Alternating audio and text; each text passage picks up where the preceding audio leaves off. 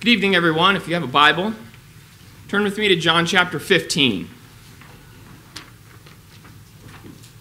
John chapter 15, we're going to consider some things here in just a minute. It was about 2 months ago, I think, at work. I was standing in my cubicle, and a coworker, I'd not met this coworker before, and I've actually never seen her since. She was just wandering through the aisleways, and our big cubicle farm. She comes by my cube, and as she's walking by, she looks in, and then she looks, and she double takes and stops.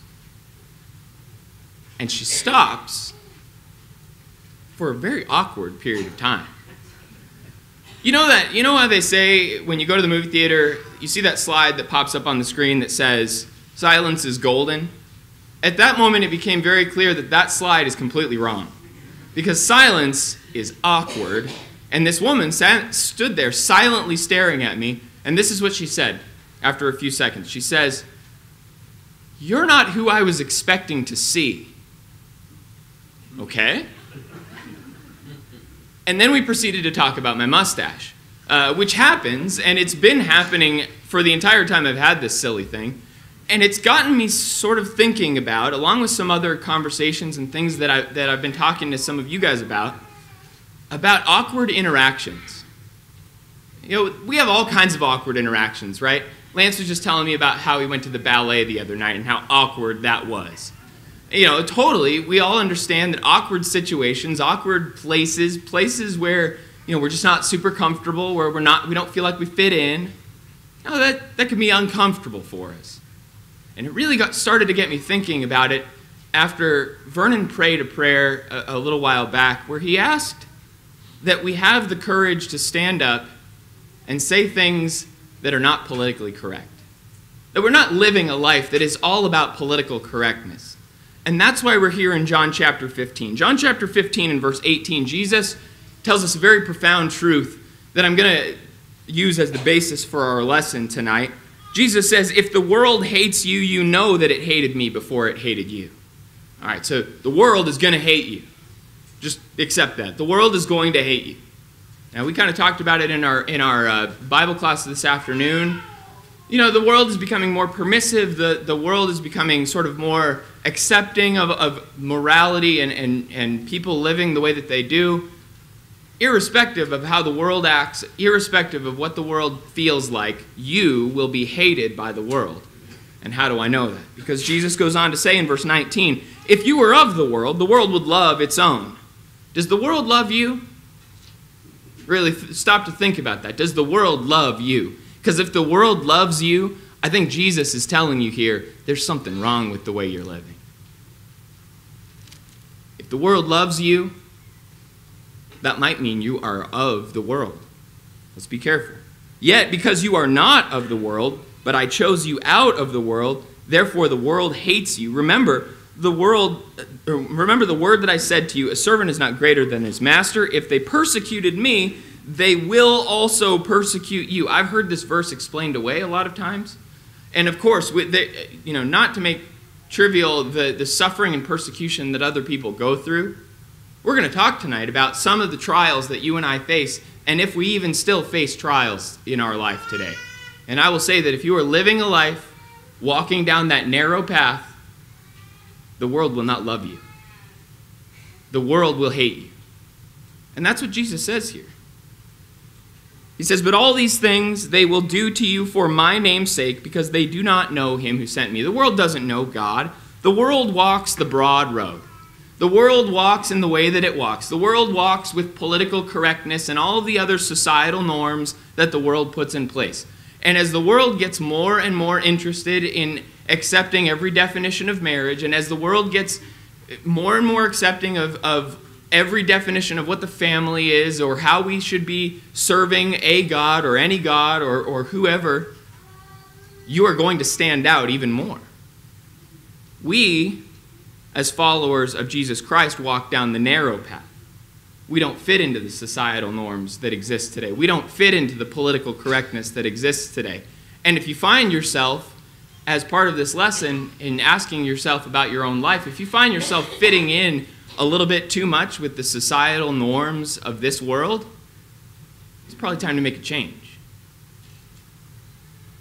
The temptation, though, I think for all of us is to hide our light. Jesus talked about, all the little kids know the song, right? Hide it under a bushel? No, I'm going to let it shine. Jesus talked about a city that was set on a hill can't be hidden. Everybody is going to see that. And what we need to do in our life is not hide our light under a bushel. But in doing that, in letting our light shine, it is going to have some consequences in your comfort level day to day. You are not going to be comfortable in this life by letting your light shine. You are going to endure awkward situations, awkward conversations, conversations that challenge you, conversations that put you and your faith to the test. We're going to talk about some of those in this lesson.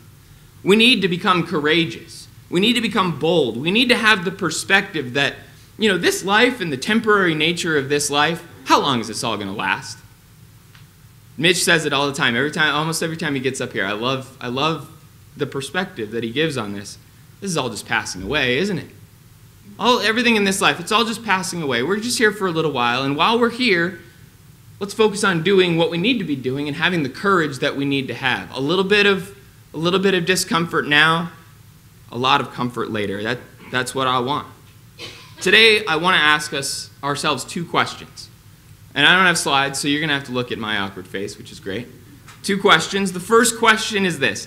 Am I living an awkward life? Am I living an awkward life? Second question. Do I embrace awkward interactions with others? Am I living an awkward life, and do I embrace awkward interactions with others? And to help illustrate this, we're going to look at the perfect example, which is Jesus Christ. So we're going to look at Jesus' example and ask if he was willing to live an awkward life, if he was willing to embrace awkward interactions with others. And then I want to look at an example of one of his disciples who was a great talker, but not a great doer when it came to living awkwardly in this life. And then I want to ask ourselves some practical applications for our own life. Are we willing to live an awkward life? And are we willing to embrace awkward interactions with others? So if you're in John chapter 15, turn back to John chapter 6. And we're going to start with this first question, am I living an awkward life? By looking at Jesus himself.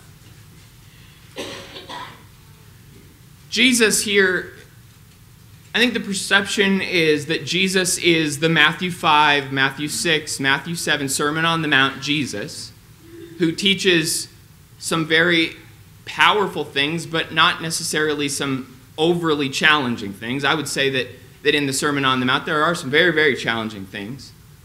But I think the perception in the world is that he'd never really teach anything that was overly complicated or overly challenging. John chapter 6, though, Jesus really starts to make the point very clearly about whether he's here to tickle people's ears or not. Let's begin reading in verse 51. Actually, if you back up to verse 41 for some context, the Jews then complained about him because he said, I am the bread which came down from heaven. Jesus is attempting there to talk about how he is a comparison or a type of the manna that came down from heaven in the Old Testament for the people, for the children of Israel to eat. And he's comparing himself to that manna. And the Jews don't really like this comparison very much. In fact, they're saying, I don't really appreciate, Jesus, that you're comparing yourself to this staple of our Jewish heritage. Verse 51, he says, I am the living bread which came down from heaven. If anyone eats of this bread, he will live forever. And the bread that I shall give him is my flesh, which I shall give for the life of the world. Now, we're all sort of in this sterile environment where we've studied this passage a lot. Everybody here, hopefully, who's able to comprehend these things, these spiritual things, understands what Jesus is saying. When he says, the bread that I shall give is my flesh, we understand what he's really talking about. But what did the audience that he's speaking to now at this very moment, what did they think he was talking about? Let's move on. Verse 52, the Jews then quarreled amongst themselves, saying, how can this man give us his flesh to eat? Yeah, that's what they were thinking. Oh, they thought that. They were confused. Jesus, you mean we're supposed to eat your skin? Huh? And that's the fleshly mindset that they had. Jesus knows exactly what they're thinking, what they're misinterpreting. And Jesus doesn't go, okay, guys, that's not what I really meant. You all know I was just kidding. Well, what did Jesus do? Verse 53, then Jesus said to them, most assuredly I say to you, unless you eat the flesh of the Son of Man and drink his blood, you have no life in you. Jesus is pushing. He is pushing the envelope. He is pressing on them to see where they're going to break. You going to follow me? You really want to follow me? Then you have to understand some complicated truths, some difficult truths. Whoever eats my flesh, he just keeps going on and on. He doesn't just let up. He doesn't stop there or explain himself. He keeps saying it over and over again. Whoever eats my flesh and drinks my blood has eternal life, and I will raise him up on that last day. For my flesh is food indeed. There he goes again. Another verse. He's just keeping on expanding.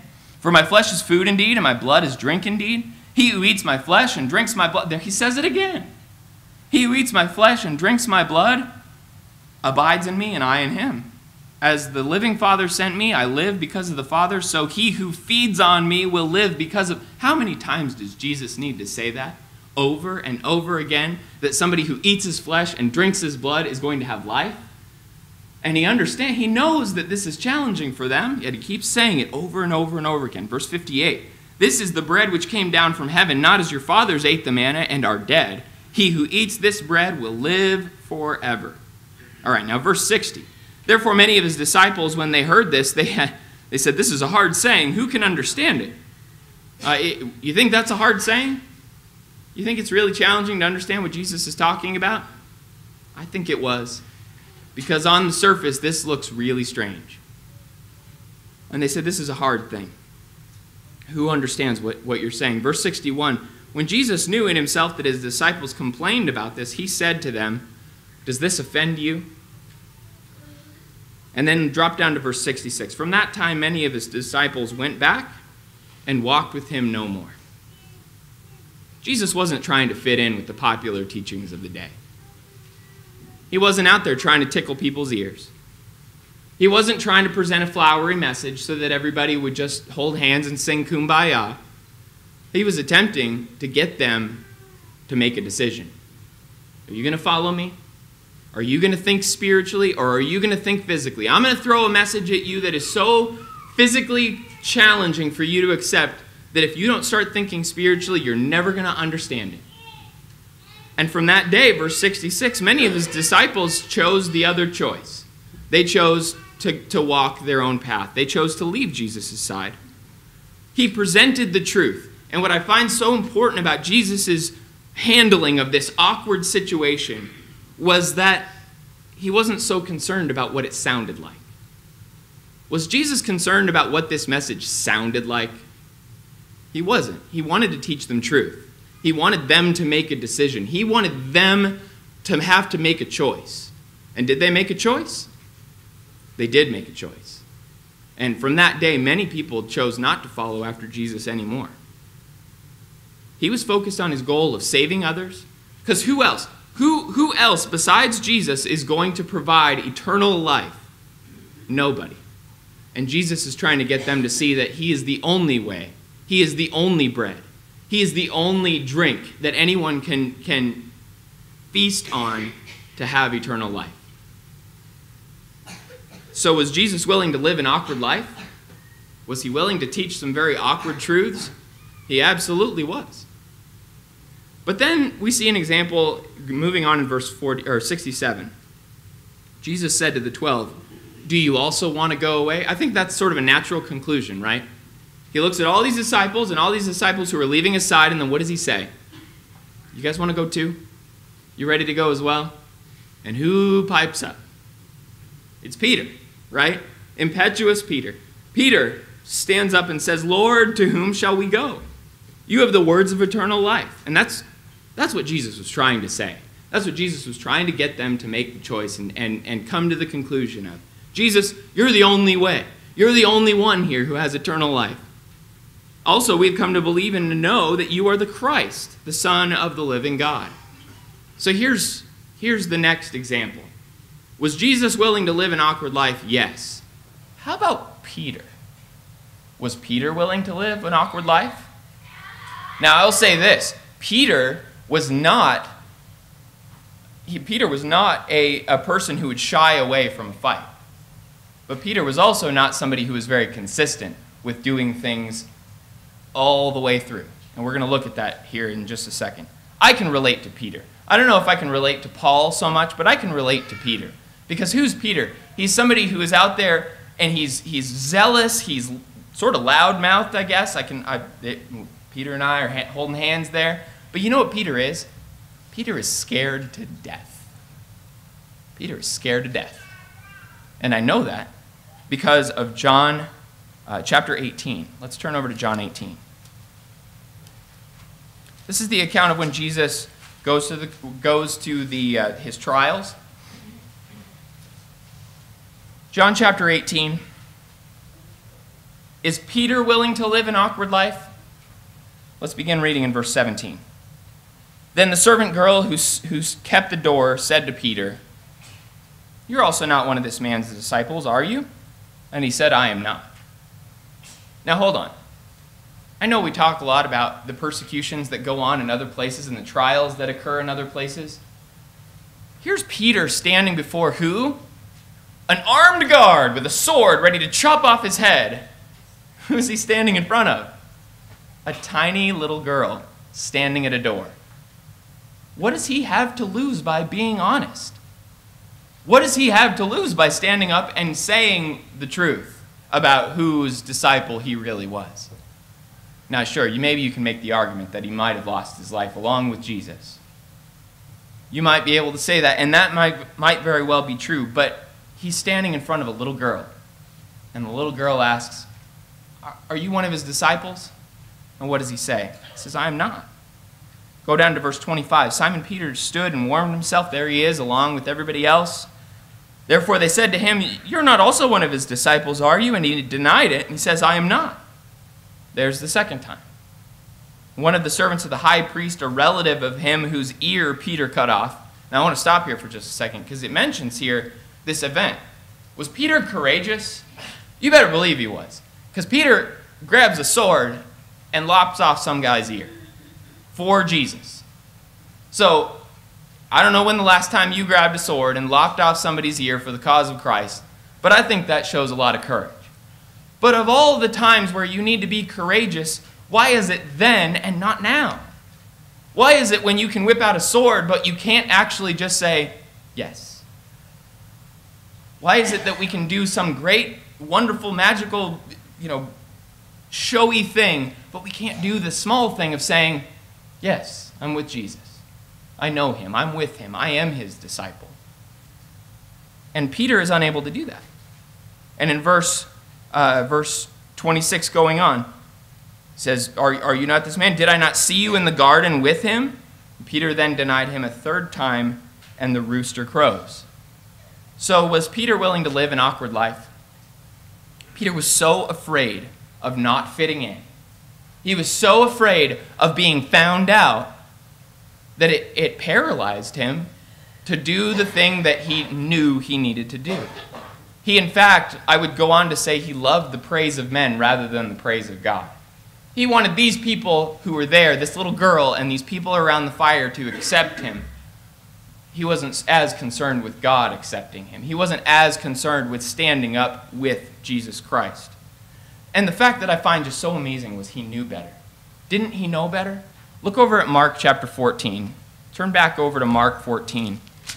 So I think sometimes, maybe we feel like Peter's just caught off guard here in this case, but he's not.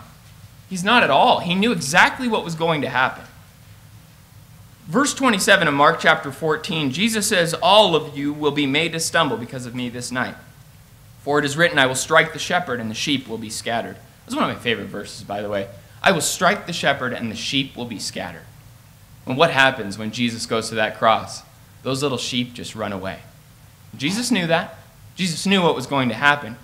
But after I've been raised, I will go before you to Galilee. Verse 29, Peter stands up again, impetuous Peter. "Even if all are made to stumble, yet I will not." And then what does Jesus tell him? Not only are you going to stumble, Peter, but you're going to stumble 3 times. And what does Peter say? But he spoke more vehemently in verse 31, "If I have to die with you, I will not deny you." And all of them said likewise. So, does Peter talk a good game? Oh, he sure does. Do I talk a good game? Oh, I sure do. I could talk all Sunday long about how courageous I'm going to be throughout the week and how I'm going to take advantage of my opportunities and how I'm going to look for those fields that are white with harvest. But am I courageous on Monday and on Tuesday? When it really comes down to standing up and saying, yes, I'm his disciple, am I willing to do that? He knew better, even if he had to die. And was he being asked to die here? Well, it's not clear that he was. In fact, all he had to do was stand before a little girl and say, yeah, I know him. What does he have to fear?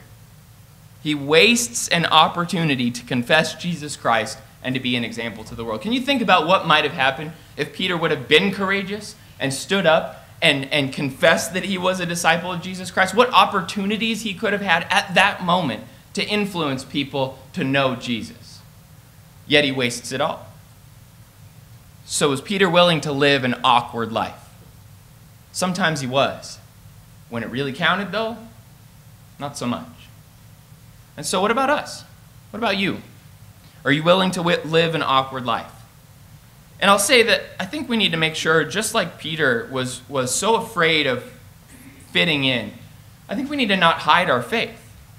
We need to not hide our faith. We need to be the ones who stand up, like Shadrach, Meshach, and Abednego did, and be able to say, even if all of you guys around me are bowing down to this false god, you know where I am? I'm bowing down to my Lord. Not these false gods, not this world. We need to be the ones to say, as for me and my house, we will serve the Lord.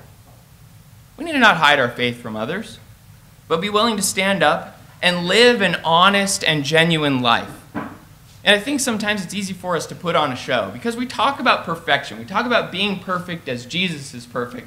But you know how easy it is to put on a show? We dog on the Pharisees a lot because the Pharisees really did have a problem with this. They were whitewashed tombs. On the outside, they looked so good, but what was going on the inside? Maybe that's something that affects us. When was the last time you took the example of James and confessed your trespasses to someone else? You know, that's awkward. Let's be honest with you. It's awkward to sit across a table from somebody alone and tell them exactly what sins you're struggling with. Now, I think sometimes we apply James chapter 2 and James, I said James chapter 2, and I know I am wrong. That is not James chapter 2.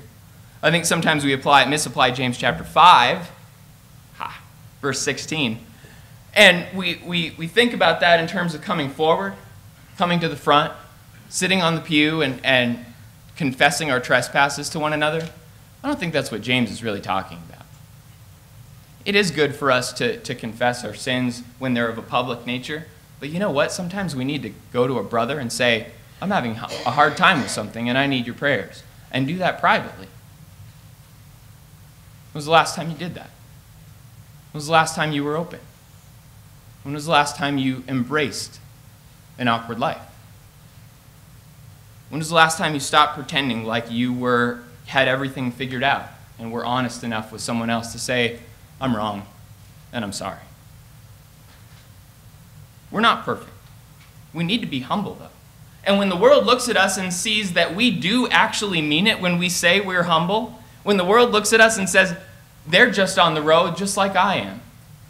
They don't have it all figured out just like I don't have it all figured out. Then we become approachable. We become a tool that can be used for the Lord's work. We need to focus on the goal of getting to heaven and leading others there.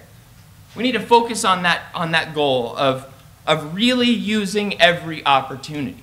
And that's sort of what this whole personal evangelism class is all about. Using our opportunities, looking around, being opportunistic about the times and the circumstances that we can open up and talk about Jesus. When somebody at work tells us that they are going to church, what do? Do we keep our mouths shut? Or do we use that opportunity to say, oh, tell me more? Do we use the opportunities we have to listen or to communicate with our friends and brothers and coworkers? We need to focus on the goal of being a good example and leading others to Christ and not getting so caught up in the business of this world. You know how busy this world is?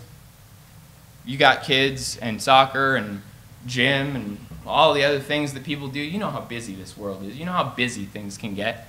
Guess what, though? This life is temporary. It's not going to last forever. So what will you have spent your time doing? So are you willing to live an awkward life? And then the last question that I have is, do I embrace awkward interactions with others? Turn with me to the book of Luke in chapter 5. Luke chapter 5. Do I embrace awkward interactions with others? Well, we're going to look at Jesus. Did Jesus embrace awkward interactions with others? Verse 27 of Luke chapter 5, it says, after these things he went out and saw a tax collector named Levi sitting at the tax office, and he said to him, follow me. I love that. You talk about personal evangelism and tactics to get people to hear the gospel. What does Jesus do? He just walks by this guy and says, hey, come here, follow me. And what does Levi do? So he left, all rose up and followed him. Well, I guess it worked. All Jesus had to do was confront him and say, follow me. And Levi does. Good on Levi. So then Levi gives him a great feast in his own house in verse 29, and there were a great number of tax collectors and others who sat with them. And we're not going to go in and talk too much about tax collectors and what the kind of people that they were. Were tax collectors very moral, upstanding people? No, they were not. The Jews did not like them. The Jews were not the tax collectors' biggest fans. The tax collectors were probably some pretty shady, seedy people. And there, Jesus is with these tax collectors, and the scribes and Pharisees in verse 30 complained against his disciples, saying, why do you eat with tax collectors and sinners? Now, let me ask you guys a question, and think about this. Put yourself back at this moment. Do you think when Jesus sat down at that table with those tax collectors and sinners that miraculously all of those people became suddenly moral?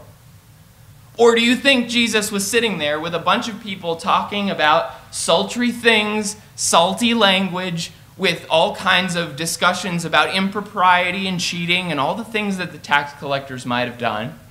Do you think Jesus was there in a perfectly sterile environment with them? That's what the Pharisees are complaining about here. Like you said, Jesus, what are you doing here with these guys? And Jesus says in verse 31, those who are well have no need of a physician, but those who are sick. I have not come to call the righteous, but the sinners to repentance. You know, Jesus wasn't concerned about fitting in with the religious elite. He wasn't concerned about spending all of his time, spending his every waking moment with the Pharisees and the scribes. Who did he really care about? You know, he does the right thing. He's there with the tax collectors. He's eating with them. He's associating with them. He's using his opportunities. Do you think he really cares what it looks like? We studied in John chapter 4 recently about the Samaritan woman at the well. There's two big problems about the Samaritan woman at the well that the disciples had some real issues with. The first was that Jesus is there by himself talking to this woman. Jesus, you're talking to this woman, right? Just you and her. Nobody else around. You and this woman. You be careful about what that looks like, Jesus. What did Jesus care about? Did he care about what it looked like? He cared about saving her soul and teaching her about him and about God. So, does Jesus care about what it looks like when he is a Jewish man talking to a Samaritan woman who is Jews and Samaritans have no relationship with each other? Does he care about that? He doesn't care about what it looks like. He doesn't care about the societal norms. He doesn't care about what is okay socially and acceptably at that moment. He only cares about being the physician and looking for people who are sick. He doesn't want to spend his time with these religious elite people. And so he was focused on the goal of saving others. Now, did Jesus embrace awkward situations with others? Yeah, he did. All the time. Constantly. This is only one or two examples, but he did it all the time. Embracing and taking opportunities to awkwardly sit with sinners and adulteresses and people who society had rejected. Jesus was there to pick them up and to teach them, because who were they? They were the most fertile ground, not these religious elite people who were around. So what about Peter? We all know the story in Galatians chapter 2. Turn over there with me, Galatians 2, verse 11. Paul recounts a circumstance that he has with Peter. We ask the question, was Peter willing to embrace awkward interactions with others? And unfortunately, he was not. Again, verse 11, when Peter had come to Antioch, I withstood him to his face because he was to be blamed. For before certain men came from James, he would eat with the Gentiles.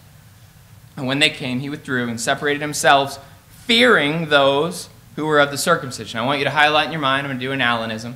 Highlight in your mind, fearing them, okay?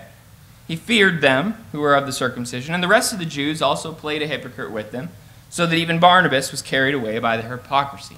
Again, highlight that in your mind, hypocrisy. So Peter was filled with fear. Peter was playing the hypocrite, and what does he do?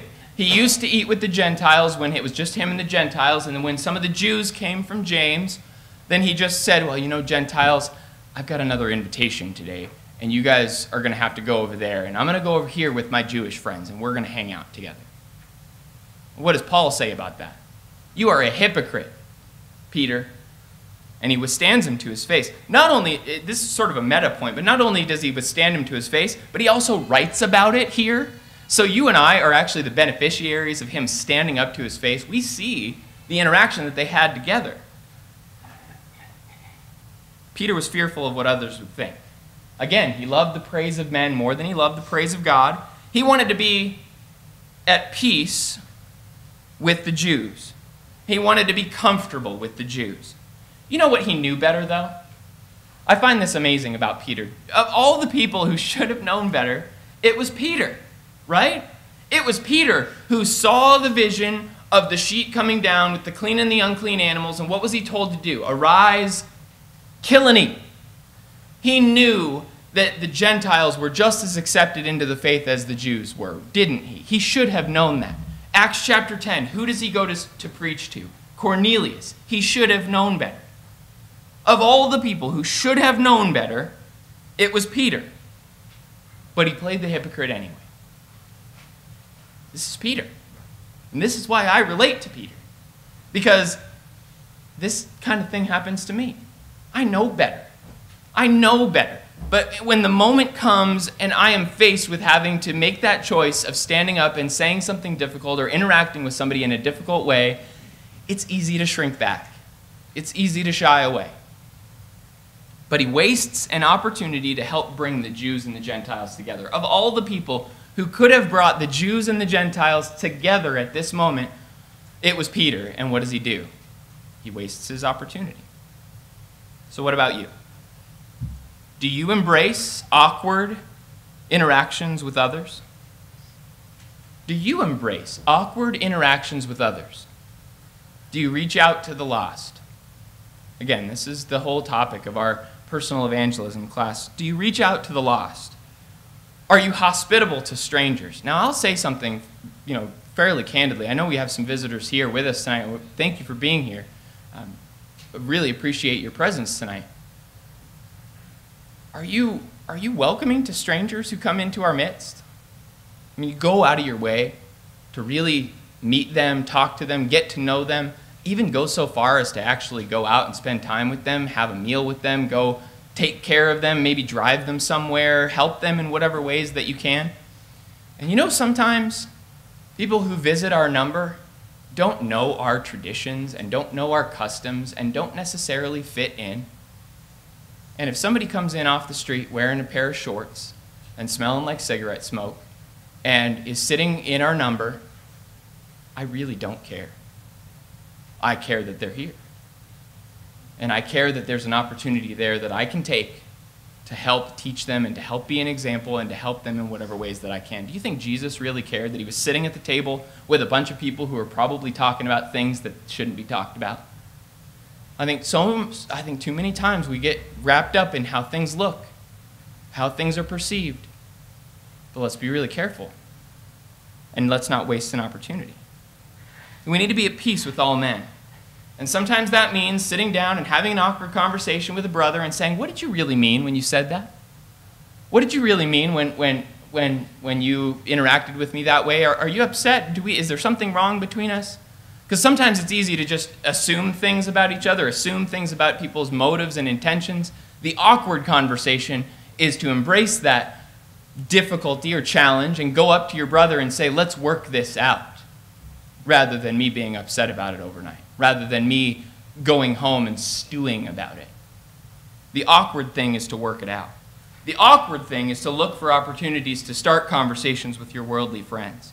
The awkward thing is to lead your erring brother back to the truth, isn't it? That's the awkward conversation. When you see somebody post something to Facebook that they shouldn't be posting, the awkward thing is to reach out to them and say, I'm not sure you really understand what you're doing. Let's talk about this. Let's work this out. Let me help you understand what you're really doing here. Is there a problem here? The awkward thing is being honest with people and talking to people and trying to lead a brother back to the path. The easy thing is to keep our mouths shut and just let them, hopefully somebody will take care of it. Hopefully somebody will talk to them about their sin. It needs to be us. It needs to be you. And we also, in conclusion here, my last point, one of the greatest benefits that we have is a congregation full of younger kids. We do have a lot of younger kids, a lot of little ones. And you know what? When these little ones grow up and they begin serving or they begin doing things in our services or they begin functioning as part of this body, they are not going to know how to do everything. And also, I would say people who might come in from having never stepped foot in a church before might join our number. These people are probably not going to have any idea about our customs or what we do or the traditions that we have. And you know what? Okay.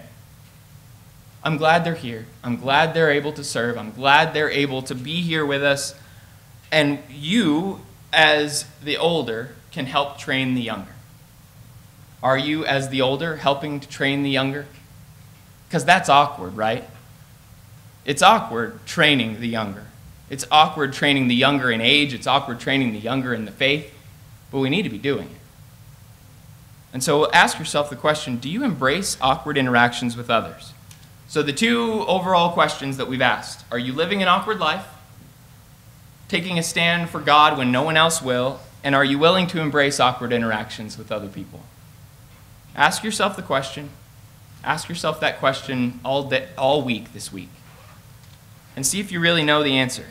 Are you going to be like Jesus, who really was here focused on his mission? Or are you going to be like Peter, who was somebody who gave in and squandered many opportunities in his life? Have courage, be bold, and accept the discomfort that's going to come by being, as we talked about in John chapter 15, a servant of the master. If they hated Jesus, they're going to hate you too. Because you're going to be different from the world, and the world doesn't like people who are different from them. Take out your songbooks and turn to the number that's been announced. This is a time in our service where we offer the invitation to anyone who wants to come forward and either make their life right with the Lord in baptism by committing yourself to him or asking for the prayers of this group for help in some way. If you are going to commit your life to the Lord tonight, I encourage you to think about counting the cost. I do. Because it's not something that you're going to begin a life where you're going to fit in with the world. Understand that. Be ready to be different from the world from the very get-go. Be willing and ready to stand with Jesus and have the world hate you. Be ready for that. And a little bit of discomfort now is going to work out for an eternity of comfort and joy in heaven. Now, I'm willing to pay that price, are you? Whatever your needs are, please come as we stand and sing.